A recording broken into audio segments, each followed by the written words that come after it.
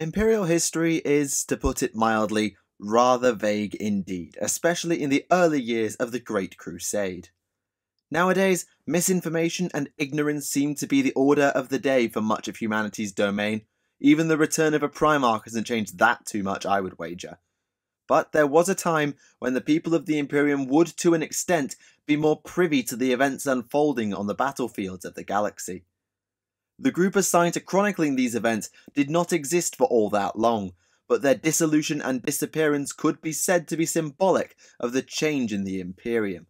The age of information and hope was dead, and in its place came deceit, despair, and desperate defense against the darkness. Despite their relatively short existence officially, these individuals left many a mark on history, and just as they told the tales of the late Great Crusade, I will attempt to tell their tales in this log. They are known collectively as the Remembrancer or Remembrancer Order, or Remembrancers for short. This is Tactica Imperialis, and welcome to 40k Stories. The official origins of the Remembrancer Order come from the latter part of the Great Crusade, following the triumph at Ullanor and the ascension of Horus Lupercal to War Master. For the sake of posterity, on his withdrawal to Terra, the Emperor of Mankind commissioned the creation of the Order, a mix of artists, imagists, journalists, and other similar professions. Their task was simple: record the history of the Imperium, particularly the Great Crusade that had now been passed to Horus to lead. Quite why this moment was chosen by the Emperor as opposed to, say, the beginning of the Crusade is slightly unclear. A possible argument is that this marked the transition in the operation of the Imperium from militaristic to civilian, passing the torch more from the Astartes toward regular humanity. The pre-Ullanor days were very much a military dictatorship for the Imperium. The Emperor and his war council effectively ran everything, and the focus was on expansion and conquering the galaxy. However, after Ullanor, the Council of Terror was created to be run by the Emperor. This was a much more civilian-led council, which consisted, I believe, entirely of humans, aside from the Emperor and possibly Malcador the Sigillite. Horus and his war council were still there, but they were a separate entity from the running of the Imperium, which was now handled by the Council of Terror. It is believed that the Emperor may have wished to remove the Astartes entirely after their use in the Great Crusade was done, which would also explain this transition as well. And though it's obviously not a direct link, it may be that human Remembrancers were introduced to the legions at this time as part of that. There is also a cynical view that would say that the Remembrancers were effectively planted by the Emperor since he was no longer overseeing the Great Crusade personally. They would be able to keep an eye on the Primarchs and their legions, and their reports to the Imperial masses could be used to inform the Emperor in secret. Whatever the exact reasons are, they have, however, been lost to time. The Emperor isn't exactly that talkative nowadays. He's not going to be able to really give us an answer. Either way, following Ullanor, the Remembrancer Order joined the various armies of the Great Crusade. They were, in some ways, war correspondents. They actually went on the front lines to some extent, not just following up behind to witness the aftermath or keeping a safe distance in high orbit. Obviously, this was very dangerous, and I don't doubt that many a Remembrancer was killed either by accident or on purpose throughout the late Crusade, but it made sure that they captured as accurate a tale or image of the Crusade as possible. Unfortunately for them, their presence on those battlefields and front lines was not exactly popular amongst the soldiers actually doing the fighting. It is believed that, on the whole at least, neither the Imperialis Auxilia nor the Legiones Astartes were keen on the Remembrancers being on the front lines at all. Exactly why probably varied from individual to individual and commander to commander, but rather than being worried for their safety, it seemed as though a common complaint was that they basically got in the way. For example, Leman Russ of the Space Wolves Legion is believed to have remarked that if a Remembrancer wanted to be on the front lines, they should be holding a gun and fighting as opposed to doing anything else. That said, there were those who defended and even welcomed the presence of the Remembrancers among the legions and armies of the Imperium. Again, reasons for this will vary. Some probably wanted their names or worlds to become famous by having their victories caught on camera, but others had different motives. The most famous of these would have to be Magnus the Red, the Primarch of the Thousand Suns Legion. The 15th Legion had been much maligned over the early years of the Crusade and were still mistrusted by many within the Imperium for their psychic abilities.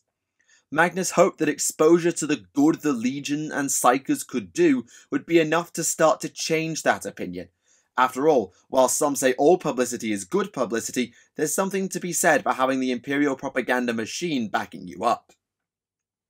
As we saw with the Council of Nicaea later, it wasn't exactly successful, but I can understand the thinking behind Magnus's idea. However, for all their likely good work and presumed bravery, the Remembrancer Order was effectively dissolved at the beginning of the Horus Heresy. The Imperium issued the Edict of Dissolution, though none amongst the Order were actually aware of why this was the case. My best guess is that the continual broadcast of events involving inter-legion warfare would have been completely unwanted by Imperial authorities. After all, as presumably it is today, the idea of treacherous or worse chaotic forces like Space Marines would be unthinkable and definitely not something you want to show your people. That would explain why the Order was stopped from operating, but if that were the case, why not tell the Remembrancers why they were doing it? I assume that it was to prevent the still loyal ones from knowing about chaos as well, or to stop them turning? I'm not sure. Whatever the case, it happened, but the plans for the Remembrancers did not stop there. An order was issued for the chroniclers to return or be returned to Terra itself.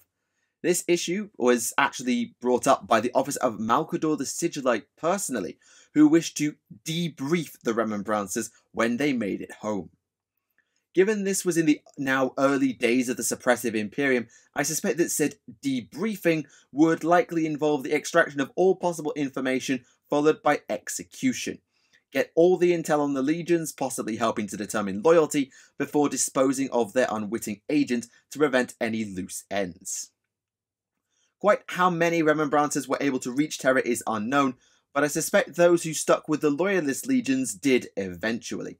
Admittedly, Malcador was dead by the time some legions got home, and the Inquisition was barely beginning to form at this time, so like many things, these details are sadly lost. As for their records and the images they captured, they too are lost. I presume they were seized by the Imperium or otherwise placed under an information quarantine. Their fate is unclear, no surprise given the shadowy nature of the Inquisition and the lumbering bureaucratic juggernaut that is the Administratum. They may still exist in some forgotten or sealed archive somewhere, but they may have also been destroyed to prevent such information ever getting out. You might wonder why not sharing the early Imperium's greatest deeds is considered a good idea. It makes the Imperium look good after all. But in the paranoid and stagnant age we've seen for millennia, it does make a measure of sense. For example, if you show a battle where a Primarch fought with their Legion of Astartes, you have to explain, assuming the audience even knows what a Space Marine is, what a Primarch is, what a Legion was, and why that Legion is now no longer known as a Legion but rather as a chapter. Basically, information leads to questions, leads to corruption, or at least poses a risk of it in the mind of the Imperium. An inquisitive mind could wander down a dark path without meaning to, so keeping those minds closed is safer than selectively informing them. Despite this recall and information censor, this post of Remembrancer was at some point reinstated by Imperial authorities to broadly fill the role it had before, though why and when is sadly unknown. That said, there are some differences between the Crusade era ones and the ones we've seen since. Namely, A, we have no records of Remembrancers going onto live battlefields to record their tales and images, presumably because it's dangerous and it doesn't benefit the propaganda machine to see the grim truth of even the most glorious victories. How Remembrancers come to be appointed or deployed is unknown, since there doesn't seem to be a Remembrancer Order anymore. I assume it's done by the Administratum or the Departmentum Munitorum specifically, but I'm not quite sure. Many a Remembrancer has risen to legendary status. Some names will potentially be recognised even in the modern Imperium. Perhaps the most famous of all is someone you could arguably call a living saint, though perhaps that isn't quite the right word to describe the saint, Euphrati Keeler. Keeler was an imagist attached to War Master Horus's own 63rd Expeditionary Fleet, and she captured what I consider one of the most iconic images of the late Great Crusade. Garviel Loken taking his oath of moment in front of the Mont Neval with the banners of the 16th Legion in the background, if I recall correctly. Were it not for the betrayal of the Sons of Horus, I would wager that this would have become one of the most famous Astartes images of all time, but that was not to be. This image was taken before the final battle on the planet known as 6319, or as it is better known, Istvan III. Keeler and the other Remembrancers were deployed to the planet as well, as was the way of their order at the time, but on this occasion they were to be kept somewhat away from the main fighting under an Imperial army escort. That plan didn't work, however, as Keeler, the Iterator, i.e. public speaker Kirill Sinderman, and other Remembrancers managed to sneak away from said escort and get much closer to things. Unfortunately for them, they ran into something I doubt they'd ever encountered or possibly even heard of. A demon, specifically the Demon Prince of the Ruin Storm, known as Samus. All save Sinderman, who you may actually have recognised as one of the founders of the Inquisition, and Keeler were killed, and it seems as though this incident had a profound effect on the Remembrancer. Perhaps due directly to the Samus business, or perhaps in concert with other unknown events or revelations, Keeler would begin to convert to the idea presented in Lorgar's Lectitio Divinitatus, specifically the one that the Emperor was a god or otherwise a divine being. She would join a secret cult based around this idea, and she would prove perhaps both her faith in the idea and the idea itself sometime after the compliance of Istvan, but before the fall of Horus on his return to Davin. Sinderman had been attempting to research the Book of Lorgar, a massive tome penned by the Wordbearer's Primarch detailing some of the darker things he had encountered in his life. The Iterator used the fragmented records of the Samus incident from Keeler and others to try and decode the information in the book, but in doing so, he accidentally summoned a demon onto the Sons of Horus flagship, the Vengeful Spirit. This demon began to ravage the ship's archives, but Keeler was able to not only stand up to it, but somehow banish it too before it caused any more harm. Though the Silent Sisterhood would come to believe the Imagist was a latent psyker, there were many who were convinced she was either blessed by the Emperor's supposed divine power, or even that she was a prophet of the God Emperor himself. They referred to her as the Saint, though of course there were no Imperial Saints at the time, there was no ecclesiarchy. Keeler could neither confirm nor deny this at the time, as the effort of banishing this demon caused her to fall into a catatonic coma until around the time of the return to Istvan III after Horus's fall. And when she awoke, Keeler seemed to already be aware that things were awry. Maybe her subconscious was aware of attempts made by Horus's agents to assassinate her, maybe the God Emperor himself was warning her, but she knew something was off. Speaking with the Sons of Horus Captain Iacton Cruz around the time of the betrayal on Istvan and witnessing the virus bombing of the planet, Keeler joined Sinderman, Cruz and others in attempting to flee the 63rd Expeditionary Fleet. This little group were able to make their way from the Vengeful Spirit to the Death Guard frigate the Eisenstein, commanded by the captain Nathaniel Garrow.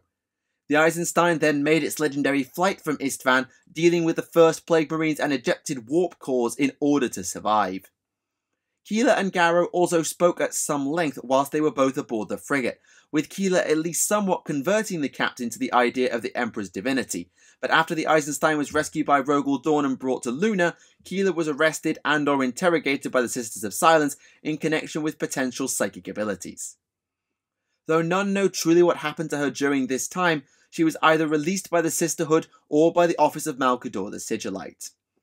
I assume the former is true at least somewhat, definitely more so than the latter, as following his ascension to the rank of Knight Errant, Nathaniel Garrow would seek the Remembrancer turned preacher Keeler out.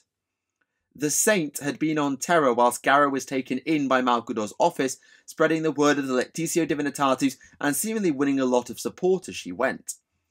Garrow was searching for Keeler in order to find answers, though to what questions exactly I am unsure, but he wasn't the only one hunting for her. A corrupted assassin had been dispatched by Horus to try and kill Keeler, with the goal of spreading mass panic through religious disruption on Terra. This race brought them to presumably a sermon given by Keeler, with the assassin attempting to assassinate the Saint by sniper and then, when that failed, up close. Fortunately for Keeler, Garrow intervened and saved her, but during this battle she proved that she was no slouch either, even if she wasn't quite on the level of an assassin or an Astartes. Her abilities don't seem consistent with a single psychic discipline, but during the fight she was able to heal injuries, share prophetic visions, and even stop time. Pretty impressive if I'm honest with you, though I don't want to speculate as to the source of her power. Following this, Malcador's office finally did take Keeler into custody. What happened to her then is as unknown as what happened with the Silent Sisterhood, at least for now. Whilst it is believed that records of the Siege of Terror period, something she probably survived, will hopefully come to light as time goes by, it is known that the name of Euphrati Keeler was not forgotten, even if the Imperium wanted the heresy to be erased from history. A comet she photographed in the Great Crusade was named after her, but the Keeler comet would unfortunately become somewhat corrupted over the time, guiding a Cornate crusade in its wake before it was destroyed by the Legion of the Damned. And when the cult of the Lectitio Divinitatus rose to become the Adeptus Ministorum, the nickname she received aboard the Vengeful Spirit stuck. The Remembrancer was now officially Saint Euphrati Keeler, Prophet of the Emperor, perhaps the first ever consecrated imperial saint within the ecclesiarchy. I mentioned earlier that the Thousand Sons Legion were particularly in favour of Remembrancers. 42 were in fact sent alongside the 15th Legion, with some being psychers whether they knew it or not at the time. A pair of these psychic Remembrancers assigned to Magnus's 28th expedition fleet were Callista Eris and Lemuel Gormon, both of whom were fast friends. Eris was what is known as a historiographer, i.e. someone who studied historical documents, but her abilities were more concerned with the future than her studies of the past. She could see visions of the future, often while suffering extreme migraines, though they were more sensations of coming events as opposed to properly seeing things. She was perhaps the first human to know anything of the coming burning of Prospero at the start of the Horus Heresy, as during the compliance action on Agaru alongside some Space Wolves, the Remembrancer saw flashes that convinced her of the invasion that would come many years later. Admittedly, what she saw must have been pretty vague, as no one seemed to truly know what she meant until Lieben Russ and his fleet were already hanging over the 15th's home. And as it so happened, Callista Eris would not even live long enough to see her vision come to pass. Presumably after his failed attempts to prevent Horus's corruption on Davin, Magnus asked Chief Librarian Arzek Ahriman and others to try and harness Eris's power. The plan was to try and gain a further insight into the Horus Heresy that had yet to begin, but the plan failed. Eris had been kept in a warp nullifier after suffering a major seizure, and despite the technology and power of the Thousand Sons around her, she died horribly after being removed from the device. Her final vision is one of the suggestions that the Blood Ravens are somehow descended from the Thousand Sons, but even after her death, her story wasn't quite done.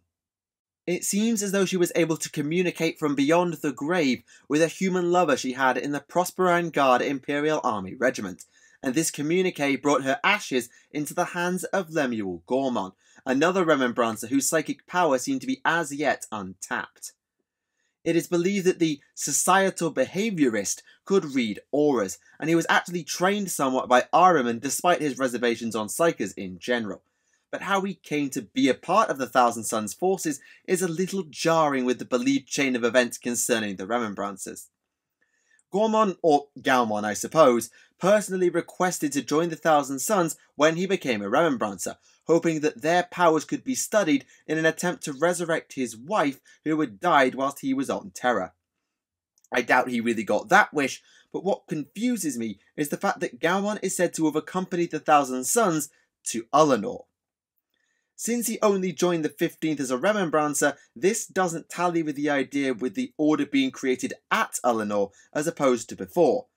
The logs might have just used some dodgy wording somewhere, and we know Imperial history is a mess, but it is a little confusing to try and get the timeline with him in order. Maybe there were Remembrancers that existed before the order officially existed? I don't know.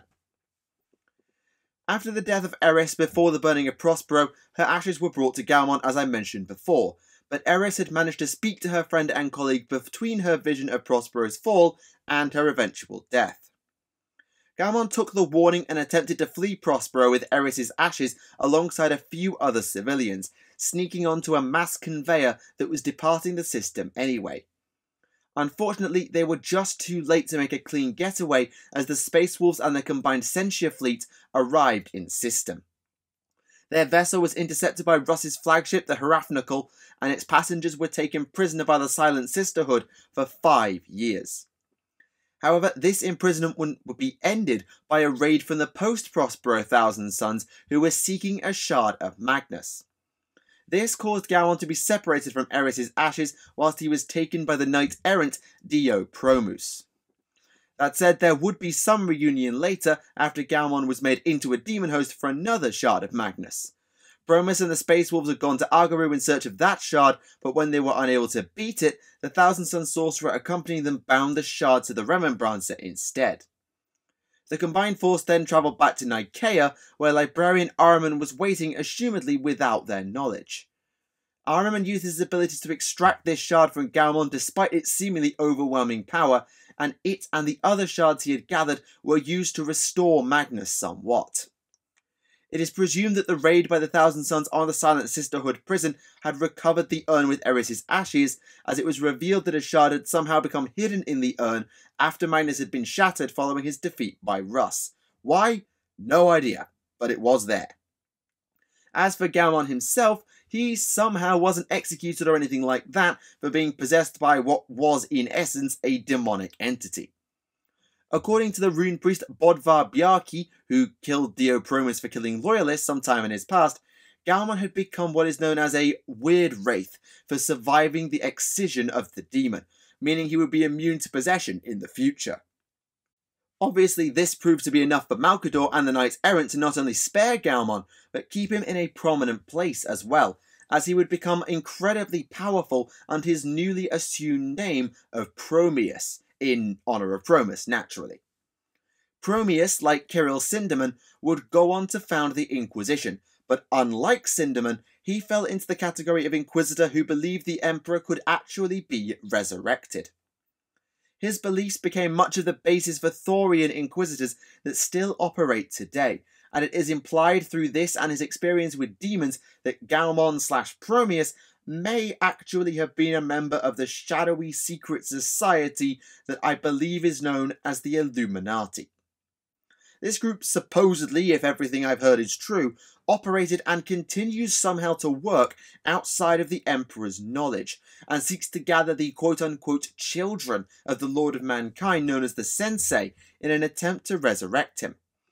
I cannot link Promius to them in any concrete manner, but it would make sense if you take his beliefs and his experiences into account. There were other Remembrancers who were assigned to the Thousand Sons and who later fled with Galmon after Eris's warning. Camille Shivani was a close friend to both and was captured and rescued alongside Galmon, though her fate is unknown. But during her time studying the history of Prospero beforehand, she fell foul of the warp entities the Psychnuine, who sensed her psychic power, and she only survived thanks to the Thousand Sons. The other one that we know of, I know there's 38 more, was one known as Mahavastu Callimachus, Magnus the Red's personal scribe and the actual author of the legendary Book of Magnus. He fled along with his works after realising he didn't remember some of the things he'd written in there, and though he was with the other Remembrancers when they left Prospero, they were later separated and never crossed paths again. The scribe seemed to plead for clemency from either Malcador or the Inquisition later on, offering the study of the dictated works in his possession as well as their guardianship. The moon of Apollonia was chosen to be this place, and Callimachus' Athenaeum, compiled of his memories and notes, effectively became a second copy of the Book of Magnus, and a cult of guardians rose up on the moon to guard and study it even long after the Remembrancer's natural death. Unfortunately, sometime after the casting of his rubric, Chief Librarian Ahriman would raid and plunder the Athenaeum for his own ends, before destroying the library and its contents so that only he had the knowledge of Callimachus and thus of his Primarch. There are many other famous Remembrancers, so let's cover a couple quickly before we complete this log. The first I wish to address is Solomon Voss, known to himself at least as the last Remembrancer. We are unsure to which legion or expedition fleet Voss was attached in the Great Crusade, but he had written more than his fair share of famous tomes and was regarded by some as the finest wordsmith of the age. Whatever his true allegiances, Voss and some of his companions defied the Edict of Dissolution issued after Istvan III, instead continuing to document events and travelling to Istvan V to investigate. Of course, as we know, the traitor legions were mustering there, and the Remembrancer and his colleagues were unfortunately captured. All were slain on the orders of Horus save for Voss, as the War Master bade him continue his work as a Remembrancer, but for the traitors instead of the Imperium. Unlike many mortal servants of chaos, Voss was unharmed and unimpeded in this task.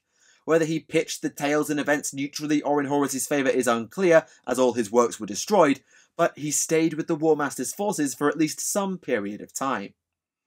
He himself suspected that he had gone insane, even if only for a bit, but he was no blind servant of the ruinous powers given what happened when he fell back into an Imperial hand. At some point in the heresy, a mysterious ship entered the Sol system, itself being assaulted by the Imperial Fists, who found Voss aboard. The Remembrancer was taken to Saturn's moon of Titan, the most secure prison in the Imperium at the time, and now the home of the Grey Knights, where Voss was interrogated by the Primarch Rogel Dawn and by Iacton Cruz, who now worked under Malcador. The trio spoke and argued at length, with Voss stating that the Age of Enlightenment was dead and the tyranny of the Imperium had begun, and if we're honest, he wasn't wrong. Despite Dawn's protestations, Voss raised a valid counter. If this Age of Information was still alive, why not publish what had been written whilst he was at Horus's side? Eventually, Cruz's pragmatism carried sway, and Dawn executed Voss before having those writings burnt, so sadly, we'll never know what they contained. Next is Mercedes Aliton, a documentarist with a perfect memory and the ability to record her memories thanks to implants. She joined the fleets after the initial pacification of Istvan III, along with Euphrati Keeler and Kirill Sinderman, who were already there, and though she never converted to Lectitio Divinitatus, she was close friends with Keeler. She was among the contingent rescued by Iacton Cruz and brought to the Eisenstein, and following their rescue by Rogel Dawn, these implants probably saved Garrow and everyone else aboard from execution by replaying the events of Horus's and everyone else's betrayal. Presumably after they arrived on Luna, Aliton was taken to Titan just as Voss would be later, though this was not revealed to basically anybody. After all, when Luna Wolf turned knight-errant Garviel Loken was told by Iacton Cruz that Aliton wished to speak with him, he was completely shocked, as Cruz had previously been adamant that Mercedes was dead. The two had become somewhat close during their time in the 63rd Fleet, and their reunion, whilst neither could really articulate it, seemed to have a vibe of one between lovers rather than anything else. It's a bit of a weird one. Loken promised to have Aliton released, but her presence on the Vengeful Spirit was enough for her to know that she would never be released despite not having her implants anymore, so she wasn't really that useful. The revelation nearly got Cruz killed by the enraged Loken, but the intervention of Mesa Varon and Tylos Rubio kept him alive, and it is presumed that, at some point, Aliton died on Titan. Finally, let's give a mention to one of the newest of the Remembrancers, even in the modern era. This guy doesn't seem to have any implants or abilities that I'm aware of, and until recently I doubt he had any interest in taking up such a position. His name is Lev Tiron, and at the time of the 13th Black Crusade and the events known as the Gathering Storm, he was the Chancellor for the Senatorum Imperialis. Not technically a High Lord tier position, but still pretty damn influential. He was the first of the Adeptus Terra to meet with the resurrected Primarch Robert Gilliman after the Battle of Luna and the Primarch's arrival on Terra afterward. Around this time, the Lex Imperialis was being reviewed to allow the Adeptus Custodes to leave Terra and wage war across the galaxy once more. Though it had opponents including Captain General Trajan Valoris, Tiron was one of the loudest voices in calling for the change, which eventually was passed into law. His change in post from Chancellor to Remembrancer came after the Battle of Lion's Gate, known informally as the Second Battle of Terror, where Khorne chucked his forces at the Imperial Palace and lost. Admittedly, this was mainly thanks to Guilliman, Custodes, and both Old and New Astartes being present, and it was after that that Guilliman appointed Tyrion as his personal Remembrancer before launching the Indomitus Crusade. Assumedly, Tyrion has been recording the Lord Commander's observations and the battles of the Crusade as part of the Codex Imperialis, Guilliman's reforms to the imperial system that is also expected to include a complete imperial history.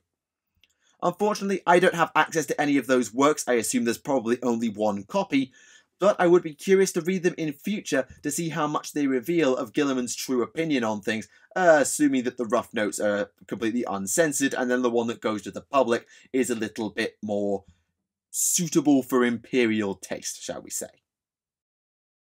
And there you have it, an insight into the Remembrancer Order and some of the most famous Remembrancers.